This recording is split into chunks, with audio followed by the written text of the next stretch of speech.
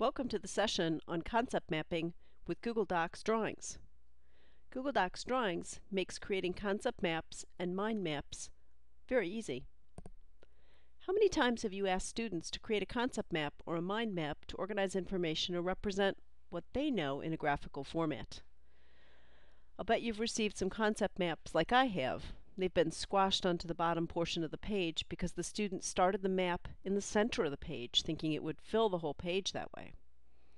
And you probably would have liked to have provided feedback to the student and then asked that they revise the concept map based on that feedback, or perhaps it would have been beneficial for a group of students to collaborate on a concept map.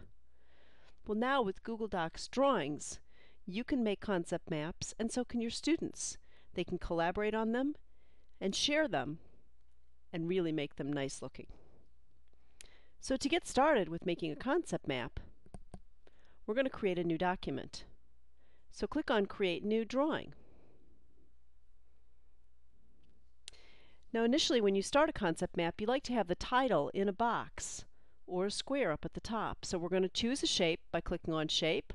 We have lots of choices here. I'm just going to pick a rectangle with rounded corners. Click and drag it out in the top center of the page. To add my text, I simply double-click on the inside of the shape, and the text box opens up. So I'm going to type in concept mapping. I'd like this to appear on two lines, so I'm going to hold down the Shift and the Enter key, and I'm going to say with Google Docs Drawings. Now to enter the text into that shape that I drew out, all I do is hit Enter. Now notice that the text doesn't fit very well. So I can drag out the box so that it fits better. Now I'd like to make some connecting lines or possibly arrows to connect the title that I just created with some of the other boxes that I'm going to create. I can choose an arrow or a line or a freeform shape. In this case I'll just choose an arrow.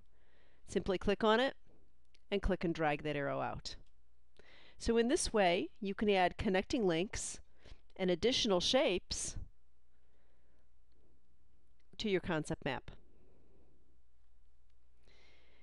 Now, let's look at working with the text. There are lots of ways that you can change your text. You can change the size of it, the color, the alignment, and the style. All you need to do is click on the text and all of your tools open up. So if I want to change the size of the text, I simply pull down the menu. I can make it smaller, I can make it larger. I'm going to leave it at 14 point for right now. If I'd like to change the color of it, I can choose from some of these pre-selected colors, or I can select a custom color. I'm just going to make the text red at this point. I can also change the text to italicized, I can make it bold, or I can edit the text further. That's working with the text. What about working with the shapes themselves? I can change the shapes. Simply click.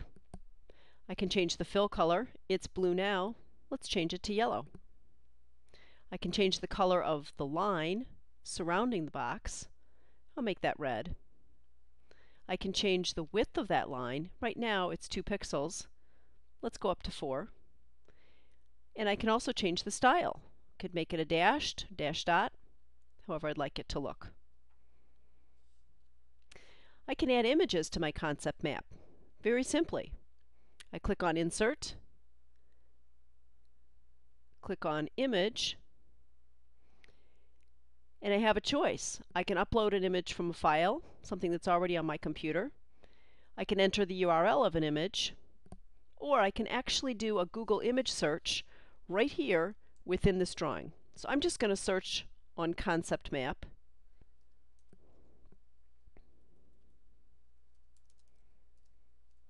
And see what comes up. Oh, this one looks interesting. Let's click this one and select it.